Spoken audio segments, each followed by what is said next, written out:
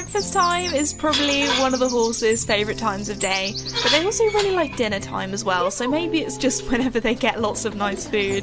But anyway, first off, I head to the horses and give them a cuddle in no particular order. Casper is always a little bit more grumpy. He's not as affectionate compared to the other horses. I think he takes a little while to defrost in the morning once he's woken up.